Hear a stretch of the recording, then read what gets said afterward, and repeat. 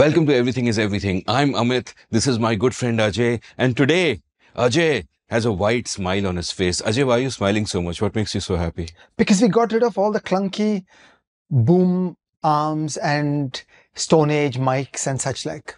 So this is shocking. Yeah, the frame is a little clearer, but I have the feeling one day I will disappear and you will be even happier.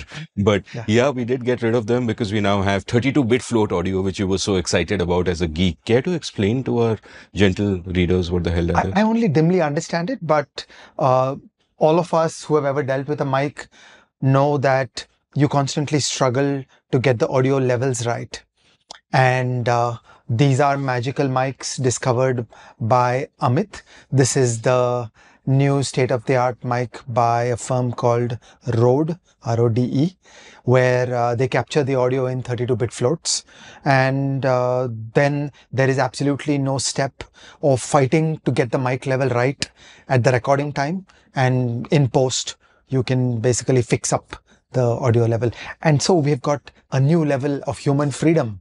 We can wave our arms around and there is no ugliness in front of us. That is all the show was lacking. You and me waving our arms about. Now we can wave our arms about. This is Rode Wireless Pro just came out, and the sort of analogy I use is that 32-bit float for audio is like, RAW for photographs. Yeah. You can adjust exposure, etc., etc. Post facto, it captures all the information. It's the same with this. You're never going to have an issue with something being too loud and clipping, and all of those issues are gone.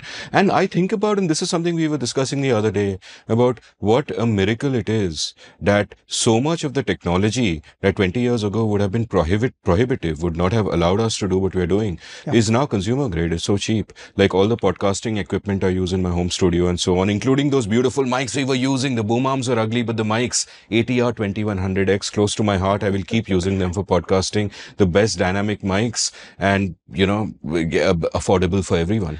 You missed an opportunity to plug a German philosopher. Okay, let me what German philosopher is this? What does Immanuel Kant's categorical imperative have to do Karl with Marx. this? This is about the proletariat owning the means of production. Okay, so you and I, humble slaves and producers, are no longer the subjects of the giant media companies. Here we are in the little world of Amit Bhai Media Private Limited, where we have the complete means of production at our beck and call. And who says Immanuel Kant? Now Immanuel Kan. And let me, my favorite little story, which I have said on the Seen and the Unseen, but never on Everything is Everything, just to talk about how technology has got so much cheaper in terms of the means of production, is of an editing software called DaVinci Resolve. Now, DaVinci Resolve today is one of the big three editing softwares. It does great editing and it does color grading. Now, once upon a time, it was known only for color grading, but that was then state of the art, and now it's even more improved. But it wasn't free. Like today, I have it free on my laptop and anyone can just download it for free. There's a paid version, but not necessary. The free version is so awesome. You can do the, state of the art editing and the best color grading. But once in 2010, when it was only color grading, guess how much it cost? It's more than what most Indian media companies would pay. There wasn't one in India because it cost $800,000 for color grading. So whenever, and we'll link to a great video on this where I learned this and I was like, what's happening? How is that possible? $800,000. So when Bollywood films would get their color grading done, they would send it across to Hollywood and it would come back. And that would be, a part of the cost because no one could afford to own it. And they would kind of rent it out and just like utterly miraculous. And it's like someone would say, so beautiful, so elegant. You're looking like a wow. Tell me about that shirt, Ajay Shah. Oh, the shirt. This is art. We should aspire to surround ourselves with objects of beauty, and great art has a way of lighting up your life. These shirts are from indiancolors.com, and this is a unique organization which works with artists in India and pays them royalty. So it's like the world of books where the author of the book gets a royalty. So you have these beautiful shirts and backed up by a novel business model for the world of art. And the best part about it is most of us can't afford to buy fancy art hanging on the walls. Who's going to spend lakhs? But these people just license art, put it on merchandise like cups and stoles and shirts and all of that. Mm. And anyone can surround themselves with art, which I Yeah. can see makes you very happy. But Yes. we will now have to move, Ajay Shah, from a happy subject to a sad one. Sad? Speak for yourself.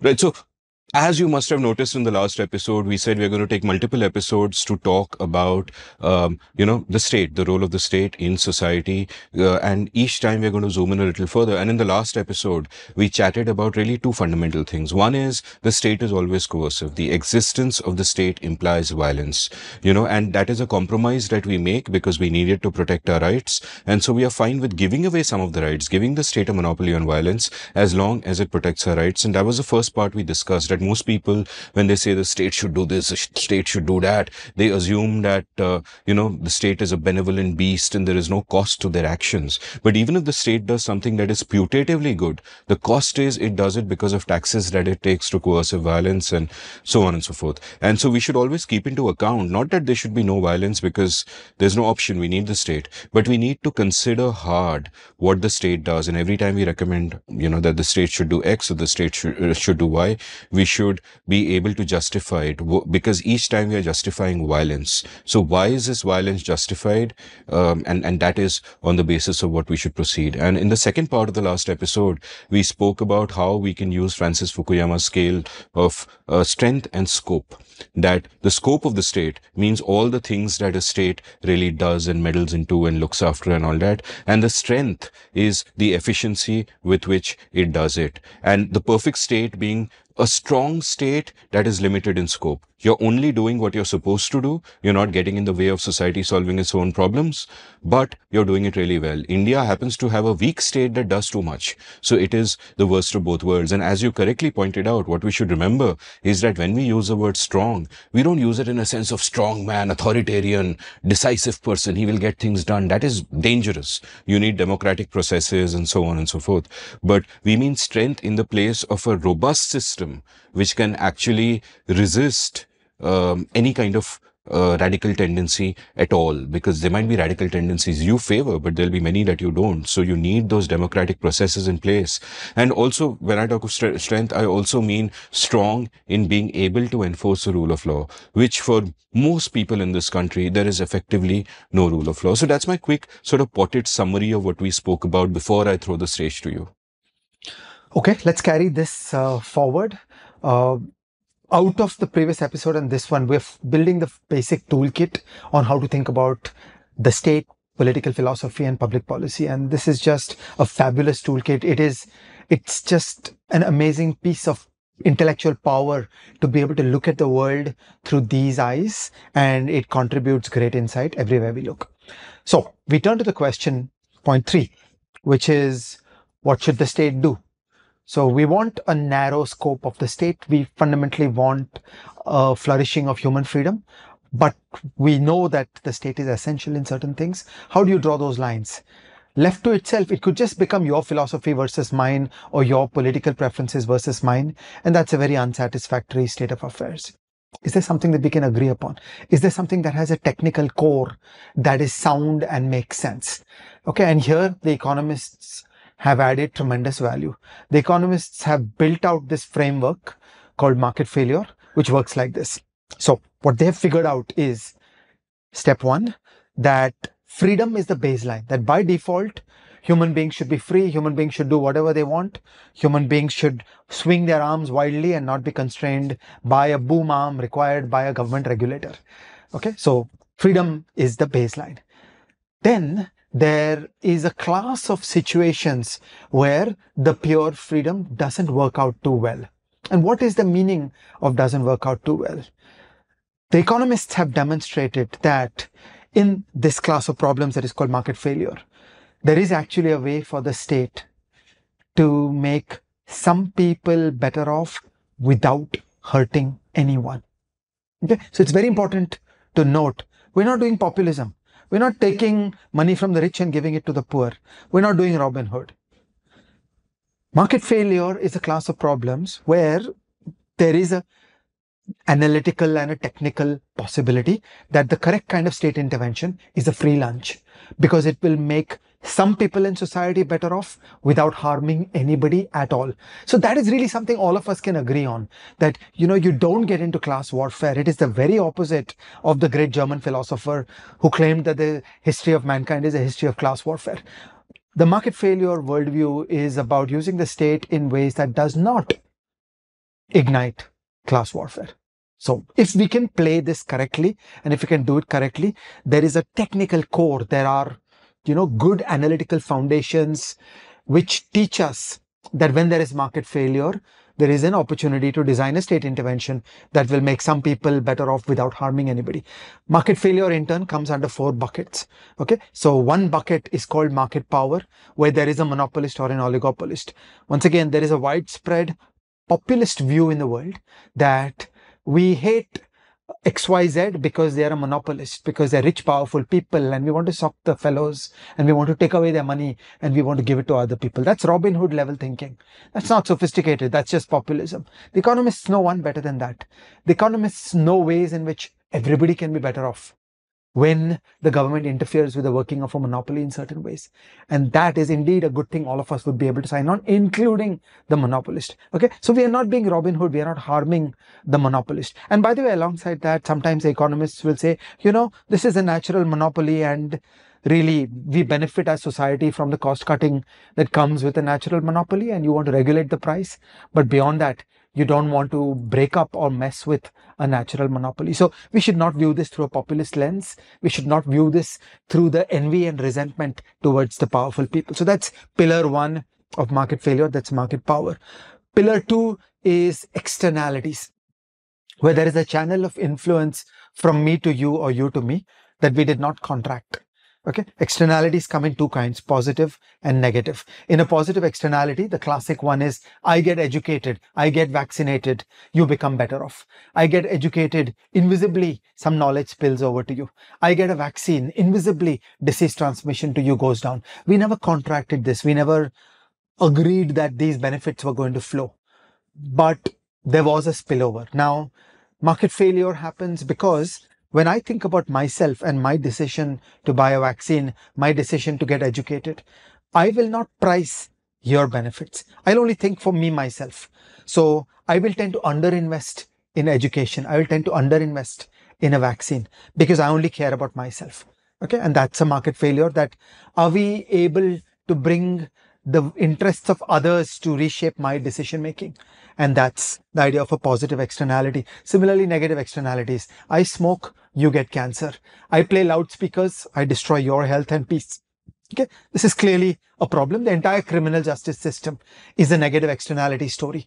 That my freedom to move my fist should be limited not just by the absence of the boom arm, but by the proximity of your nose. Okay, that is negative externalities, that we use state power to limit negative externalities and everybody becomes better off. So that's externalities. The third is asymmetric information. It is not reasonable for you and me as a consumer to go into the market and buy a medicine and do our own testing and figure out that the medicine is pure. Okay, so purity of food, purity of medicines, this is a subject where there is a lot of value by government regulation. So the government will do the hard work of working with banks, pushing banks to make sure that there's a minimum level of safety.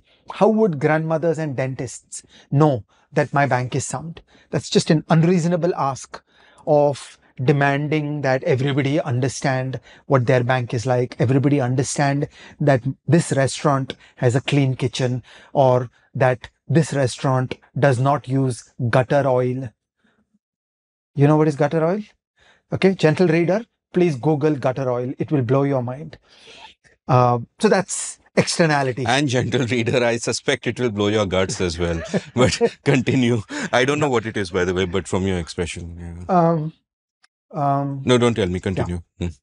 It's just Don't tell me. Don't tell me. Continue. externalities. Okay, Mm. and the fourth is public goods. Public goods are a beautiful thing. They stand in technical jargon for things that are non-rival and non-exclusive. Again, the welfarist socialist impulse in India is anything that is good for the people is a public good, and that's just wrong. A public good is something that is non-rival and non-excludable. Non-rival means that my consumption of the public good in no way diminishes your consumption of the public good. So when one young woman like Nomsita walks on the streets and benefits from the public good of safety, it in no way diminishes the overall supply of safety. Okay, that's non-rival and non-excludable. It is not even in theory possible to exclude a newborn child from the glory of that public safety. Okay, that's a public good. That's the narrow definition of a public good. And there is a lot of abuse of these words. I had done a podcast conversation with Vasant Dhar based on 2 chapters out of the Kelkar and Shah book, where I just have a fundamental objection to the digital public good because, what is being done in India as the so-called digital public good is generally not a public good. It's rival and excludable. So public goods are, for example, clean air. Okay, step one, my breathing of clean air in no way diminishes the amount of clean air in the world. Thus, it is non-rival. And second, non-excludable. It is not even in theory possible to exclude a newborn child from breathing that glorious air. So, the regulation of putting particulate matter into the air all over North India is a public goods problem. And we would endorse the use of the coercive power of the state to tax the people, raise money, build organizations that will put 10,000 drones all over the sky in the Hindi heartland, find every fire and send the police to block every fire and give a ticket to each person lighting a fire all over North India. Okay, that's the kind of government intervention to block the fires all over North India, and that would create the public good of clean air. Okay, so I've described 4 categories: public goods, asymmetric information, externalities, and the market power. These are green lighted by the economists as market failure. And so that basically gives us the toolkit that by default, freedom. If you see these 4, maybe there is a state intervention that can help. Marvelous, illuminative, and I will again tell gentle readers there is a masterpiece available to you at your nearest bookstore called In Service of the Republic by Vijay Kelkar and Ajay Shah, of which one eminence is here, and I have recorded with both eminences. That episode is also going to be linked from the show notes, so do check that out. I have a few points to add, and Sure. I agree with you entirely. The few points to add is that one, when we say that the default is freedom, but sometimes freedom doesn't quite work. Implicit in that statement of freedom doesn't quite work is a utilitarian view. That when you say something doesn't work, you mean it leads to bad consequences or it doesn't lead to good consequences and etc. And there are those who would argue that freedom is a value in its own right. This is utilitarianism versus deontological, but let's not get into sort of ethics. We can have a longer episode on it some other time. Yeah. But the idea being some who would say that no, freedom is an absolute value. You don't want to mess with it. And my problem with utilitarian... And there'll be some who will say freedom is a value that I will trivially crush in the pursuit of my political preferences. Absolutely, which is what we got to be aware of, because one of my issues with all utilitarian thinking is that it assumes that knowledge is easy. Knowledge is not easy. Knowledge is very difficult to come by. And utilitarian thinkers will often say, if we do this, that will happen. And they will make these crazy assumptions with their engineering mindset. And none of that will ever happen. And so I'm not saying that we should not consider consequences. Like I said, I entirely agree with you. But I'm saying that there should be a really high bar of proof when someone says that freedom isn't working. Yes. The bar of proof should be very high. It should not be something that you can use conveniently to crush freedom, which often happens. And I'm going to talk more about that in a moment. But I also want to see something upside down. Suppose your values were such that you actually didn't care about freedom in and of itself. Okay, that's not where I am. That's not where you are. But suppose you, gentle reader, actually don't give a damn about freedom, that you don't value freedom. Maybe you're a conservative. Maybe you value order. Maybe you value traditional culture where actually some people should crush the freedom of others. Okay, I will, however, be the card-carrying economist and say that this technology of baselining on freedom and limiting state intervention to the world of market failure, subject to some more caveats that I'm going to come to in a moment, is the path to prosperity. That's an objective claim that, look, you want to get rich or not? Okay. So while it is entirely true that I believe every good and ethical philosophy is grounded in human freedom and human possibilities, even if not, if you just cared about money, even then, as a card carrying economist, I'm saying to you that societies flourish when freedom is a baseline and government intervention is limited to the class of market failures where there can be a successful implementation. And I will come to implementation considerations next.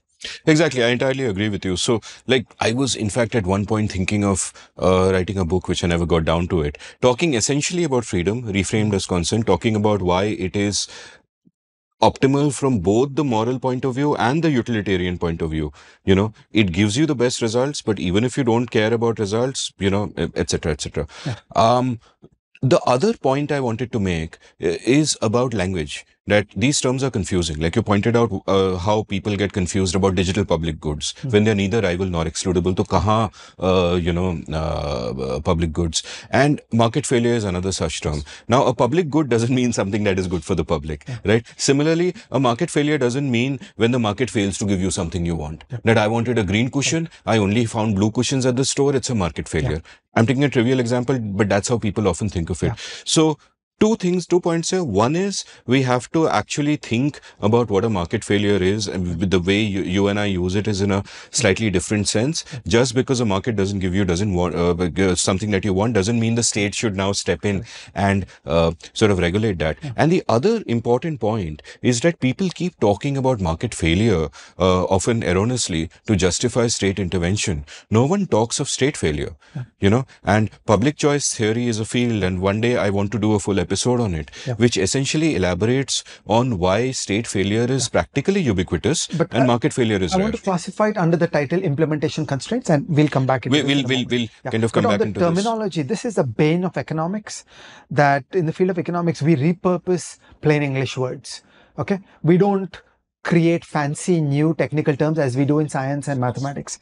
In economics, we repurpose ordinary English words. So market failure, public good, adverse selection, moral hazard. Okay, all these things seem seductively accessible to people who haven't thought deeply about them. And I'll just say that be cautious that in economics, these are used as technical terms. So just take the effort of thoroughly understanding the precise meaning of these terms before using them. And even the confusion between rights and entitlements, for example, and liberal and progressive today often in some places mean the opposite of what they originally meant. The other minor point I want to make that buttresses the larger point I was making earlier is about monopolies. It's fashionable to talk about monopolies, but my sense is that, to the way I look at it is monopolies are incredibly rare to come by in a competitive marketplace. Most of the time you see something that is genuinely a monopoly. There is cronyism happening. The state has a hand. It has, stopped ease of entry in some way or the other, because after all, every businessman and people, again, another mistake people make is they assume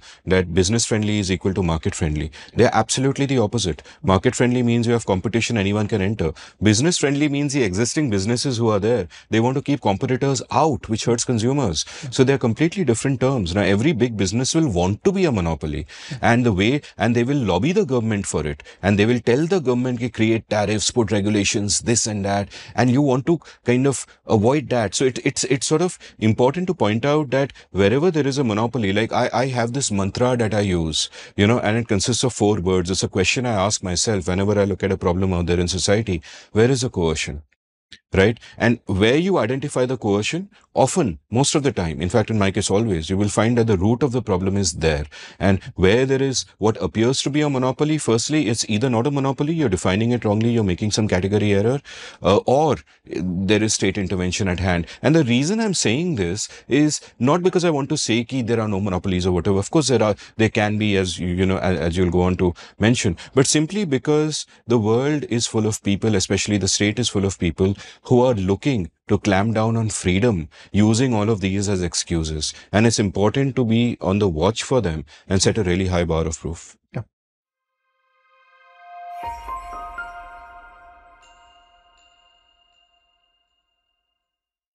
Okay. Okay, let's continue on our journey of the toolkit of public policy. So where we are, we've established that the state is the monopoly on violence. It's a coercive creature, and the appropriate role of the state is to play in the space of market failure.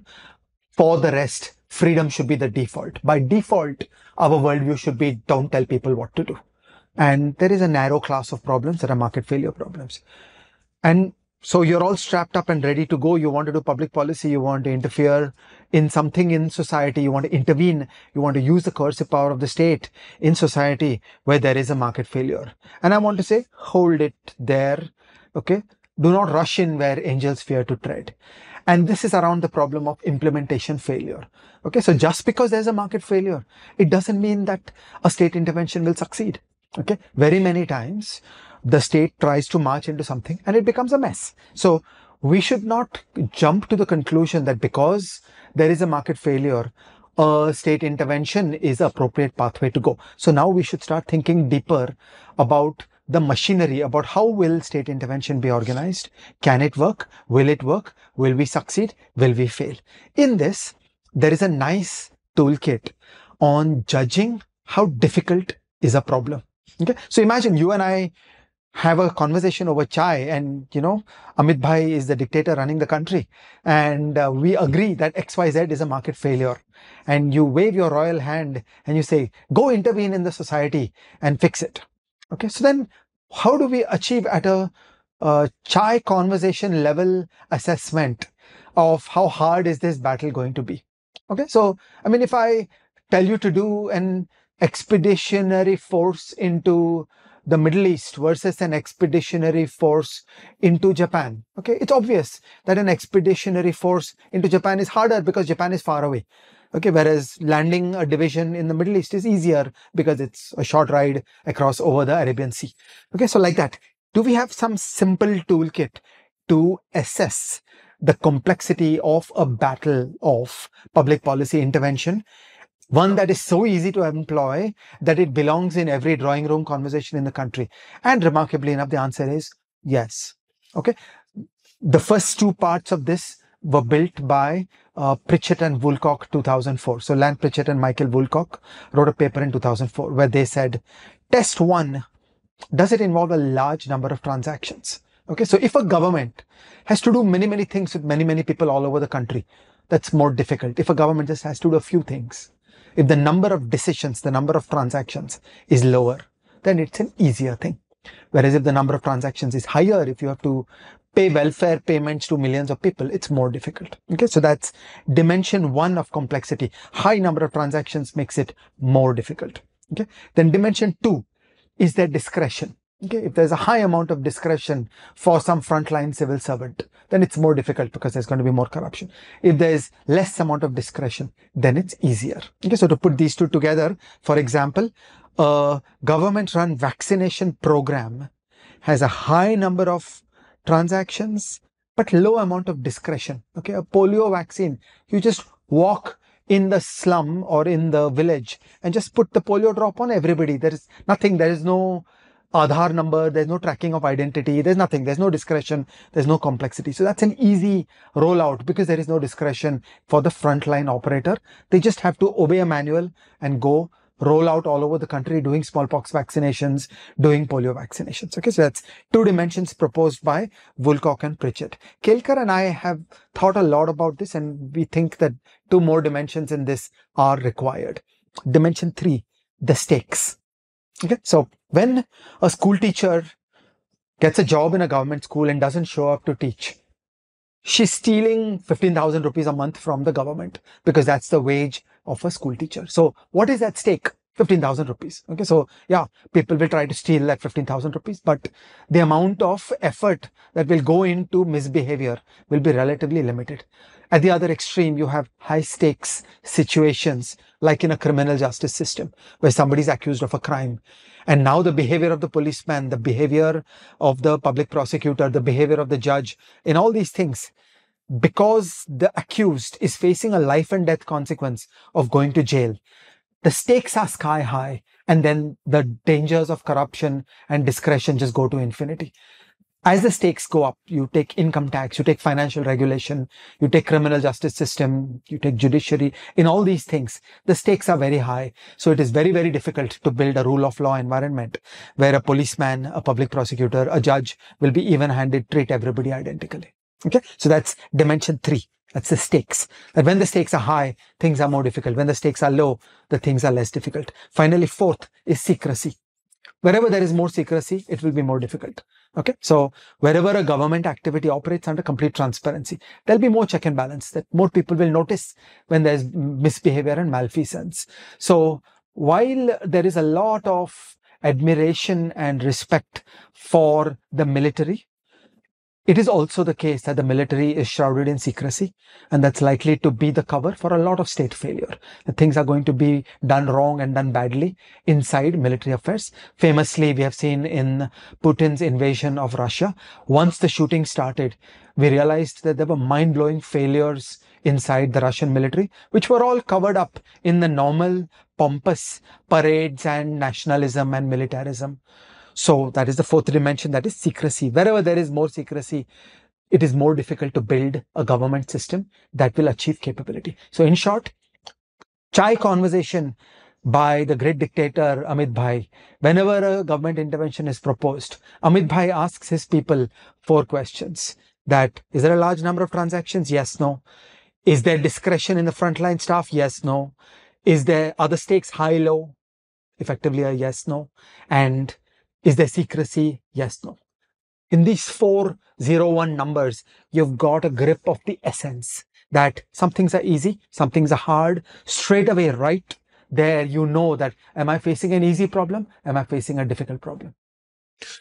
Enormously impressive, but I have to tell you, I'm also enormously offended because you keep saying the great dictator Amit Bhai. Let me tell you something. Mr. Shah is a great dictator. Mr. Shah with his authoritarian command over facts. Mr. Shah with his oppression of bad ideas. You are the problem here, let me tell you that. And by the way, you forgot, as Mr. Shahs tend to forget, you forgot one, impressive aspect of your book where, again, extremely wise words, where you pointed out that if there are 10 ways to intervene, choose the least oppressive, optimize for freedom. Yeah. So there's this very subtle thing that not enough people are worrying about, which is what is the least intrusive intervention? So suppose there's a market failure and you can solve it through 10 different methods. First of all, it behoves policymakers and the public policy community and the citizenry to consider, are there 5 ways of doing this? There doesn't have to be only one way. And each of the different ways will generally have a different political economy around it. There'll be some gainers and losers and so on. And then the most important question to ask is that a good intervention is one that is the least intrusive in the lives of people. Okay, so again, the liberal dream, the liberal idea is that I should live my life on my terms. I should be lost in my reverie. I should live on my terms. I should not need to think or know about the state or anybody telling me do this, do that. So nobody should tell me what to do.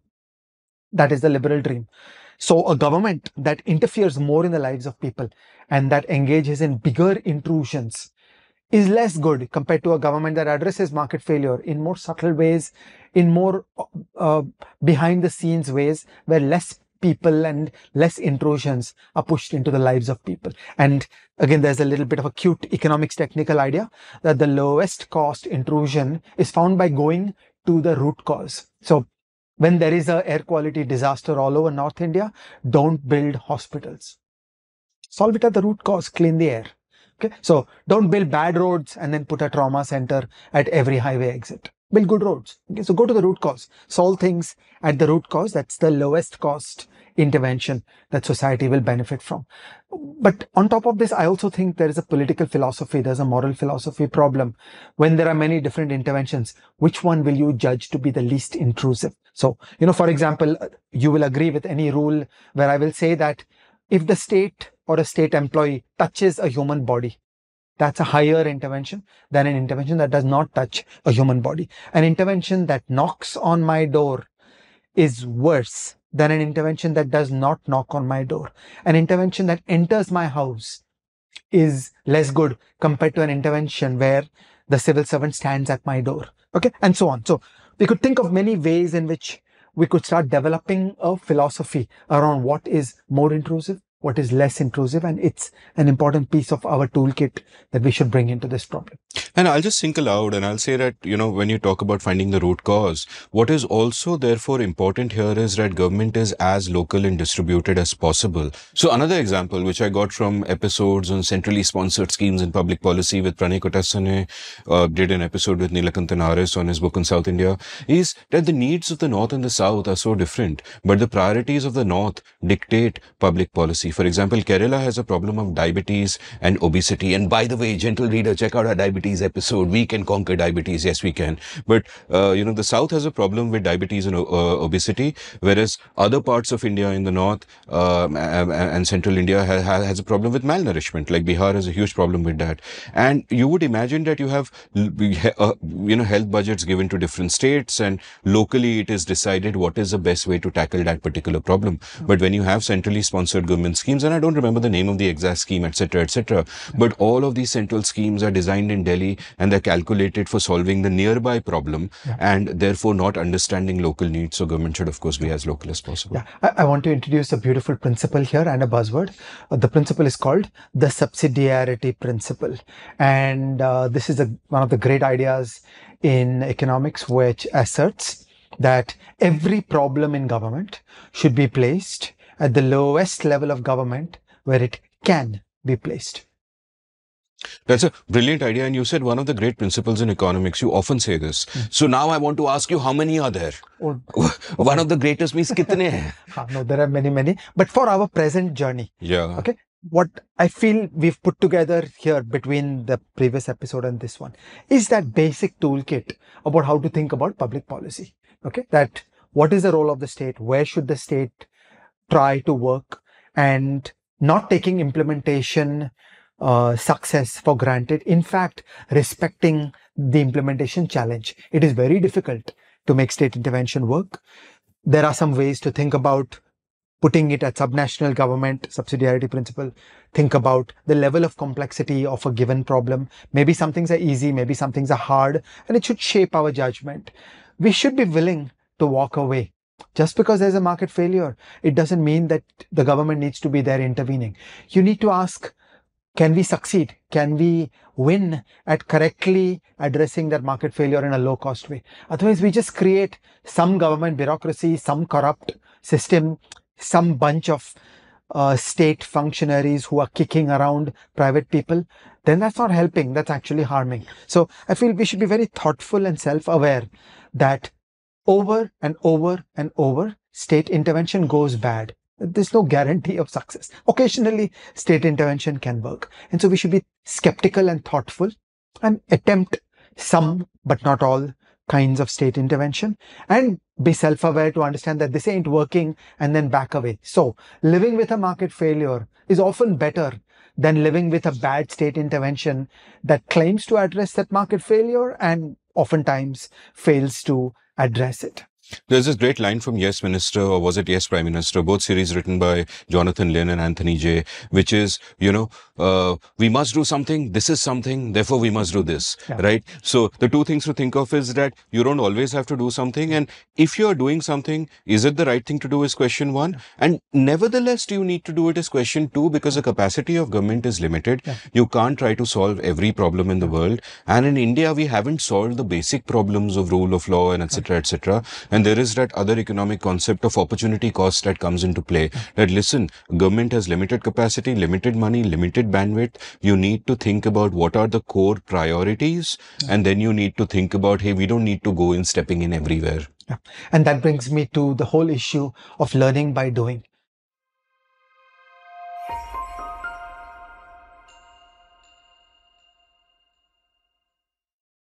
Okay, how do states emerge? Did the immense scope of the Swedish state emerge pristine into the world? Of course not. Okay, nobody can build the Swedish state overnight. It takes hundreds of years. So what we know from history is that in every advanced economy, the capability of running a state correctly took hundreds of years. Nothing got done quickly. It takes a long time to learn to do public management. That all the difficulties that we have enumerated make it very difficult to run a state correctly. So it's always wise to start with a very low scope, start with a few narrow problems, and maybe for 1 or 2 generations, just learn how to do those few things. So in Europe in the 17th, 18th, and 19th centuries, all that happened was that the state learned how to have a fiscal system so as to raise money for taxes and wage war, which meant a surrounding machinery of the scientific and technological stuff around arms and contracting and all that. So basically, that was all that was going on. The governments were about a public finance system, the so-called fiscus, and a war system. That's what they did. It took hundreds of years. But around that, they learned how to be a state. They learned HR. They learned contracting. They learned checks and balances. They learned how to control corruption. They learned how to solve principal agent problems. They learned how to keep the Fauji guys in their barracks and not interfering inside a liberal democracy. Okay. All these rich, complex lessons, the hard-won lessons, were then available as state capability, which could then be applied to new problems such as vaccines. So it is important to do this learning by doing and then start with a narrow scope. Do a few things, learn how to be a state, which is my opinion for where we are in India. For 25 years, for 50 years, we have to learn how to do basics. And then at the end of that, depending on the political preferences of that society, you could think about whether you want to broaden the scope. So I take a pragmatic approach that I don't think it's a useful debate in India to do more welfarism, to do less welfarism, when there are burning basic problems like the police and the judiciary that are waiting to be solved. And you mentioned Sweden, so I want to kind of butt in here and talk about how people will often ask that look at Sweden, look at the Scandinavian countries, you talk about the importance of freedom, but welfare states and all of that, which is true. But couple of points I want to make there. Number one, that while they do have significant welfare states, they also have great individual liberty. They don't get in the way of the citizens. It is so easy to start a business in those countries relative to what it is here. So they don't intervene so much. That's important to note. And the second point is they became rich before they became welfareists. The great writer Johann Norberg has a bunch of writings on this. We'll link the relevant ones from the show notes, where he talks about this in great detail, about how they were in fact model free market economies of the side you and I, Ajay Shah, would really enjoy. And after they did that, then they had the luxury to, build, once the state capacity was there, to do all of these things. So, I always love to say Swedish levels of the cashless economy is backed by Swedish levels of rule of law. And so, we should always worry about the rest of the environment in which a certain thing is being done. Okay, so I'm at the end of this main story, and I just want to say to the gentle reader that between two episodes, we've tried to give you the outlines of a toolkit on how to think about government, the state, the fundamental political foundations of why we bring this coercive creature into our life. It's not an NGO, it's not a nice guy, it's not a mother. It's a coercive creature with its own self-interest, and they seek to have power over us. And our problem is of finding that right balance where the state is addressing market failure and not interfering in our lives. And we need to understand that state intervention is messy and failure prone, and we need to cautiously explore some areas, some low complexity problems where with a narrow scope for 2 generations, India can learn to become like Sweden of 100 years ago. That would be a pretty good thing. And this is a general toolkit. It's a technology that can be applied into many other areas. And in a couple of future episodes, we will show this toolkit in action, where we will take one problem after another and apply this kind of thinking. And it's an elevated level of strategic thinking in public policy.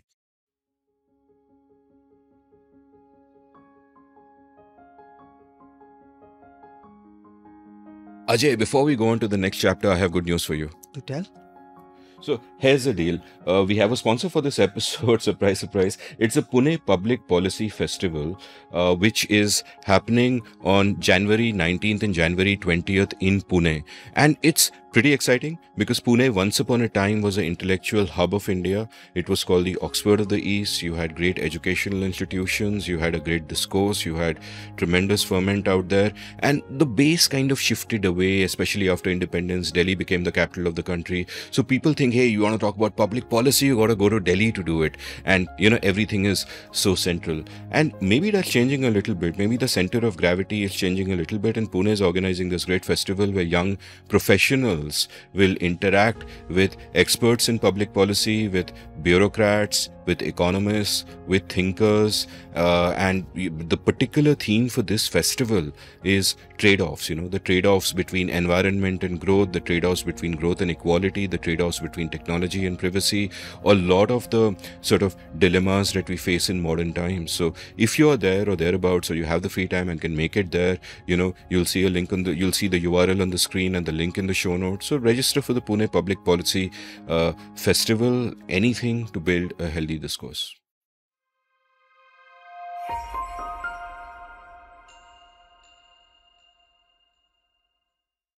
So Ajay, what book should we read to understand all this better? Apart from, of course, that obscure book by that Kelkar and Shah guy. You may have heard me talk about this book before, but I will do it all over again. This is Seeing Like a State by James C. Scott. And this book is a rumination around the problem that it is hard for the state to see. You and I are individuals and we see certain things, we assess facts about the universe in a certain way. It's very difficult for institutions and bureaucracies to see.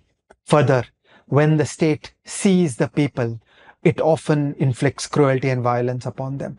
So it's a skeptical look at improving state legibility. And for example, around the whole digital debates, Kelkar and I use the phrase premature state legibility, riffing on the word state legibility as used in Seeing Like a State. So this is a great cautionary book which helps us think more about the individual and the state and their fraught relationship.